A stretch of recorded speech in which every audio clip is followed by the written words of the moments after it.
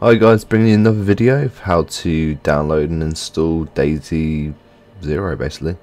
If you haven't seen anything about this like mod whatsoever, then you should go fucking do so because it is pretty awesome. I haven't played a mod with this much immersion that it feels like we're actually playing the Daisy mod again for the first time ever.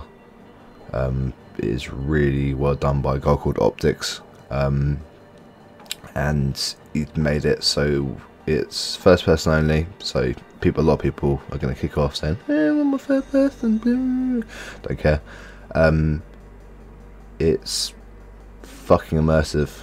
You get in there, you're like, oh yeah, something like following me or something. It's kind of like the mouse but on roids and 10 times better. It's still in like early alpha, and he's got a lot of work to put like extra stuff in there, but at the moment, tense work, it's got everything pretty much in there from the mod. You've got hatchets, painkillers, this, that, and you got some extra weapons in there, and it's freaking awesome. So yeah, go down on this mod basically, and I'll tell you how to basically do that now. So what you need to do is you need to come onto the World of Roleplay basically website. It's up here. I'll leave it in the description so you can just click on it, as they do. Basically this is what the launcher looks like. It is basic as fuck. If you cannot, it's not complicated whatsoever. It's really easy, and I'll show you how to do that in a second, but first you need to download it. So you come to here, external download link, that is for the launcher. So you're going to right click that and it will come up with this. You click download, it will come down here and you will download it. You'll install it, because that is the simple part. So once you've downloaded and installed that, I need you to come back onto the page and right click the cup terrain core optional. You need this to freaking make the basically run the mod. It's 5.9 gig, so if you don't have very good internet, I'll see you in a week. But it's worth it. It's pretty good. The mod runs pretty well with it. It's better than all in Arma, like Terrain Pack Lite or the normal one. It's a lot better. So get your cup basically. Download that shit. So once after a week you downloaded it, you need to boot up your launcher, and it's going to look basically something like this. Ooh. And guess what we're going to do next? We're going to press select, and we're going to go down and find our Arma 3 folder, which is going to be in here.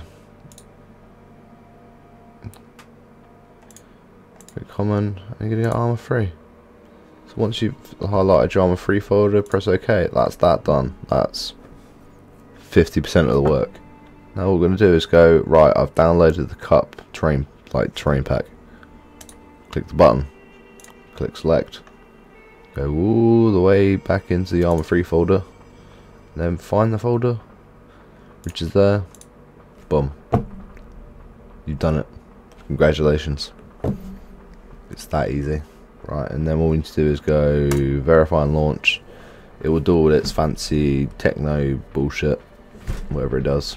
I don't know what the fuck it's doing. It's just scanning through all the files and stuff. Once that's done, it will just boot up and job done. That easy. If it comes out of any errors or something, you've done something wrong. It can't be any easier than this. So if it comes out of any errors or whatever, then your cup version's probably corrupted or some shit, so delete it, re-download it, or fix it somehow. I don't think there's anywhere else you can download it except for manually, so literally just download it again or try and fix it somehow. Yeah, just leave a comment down below if you have any problems. I'll do my best to try and fix it.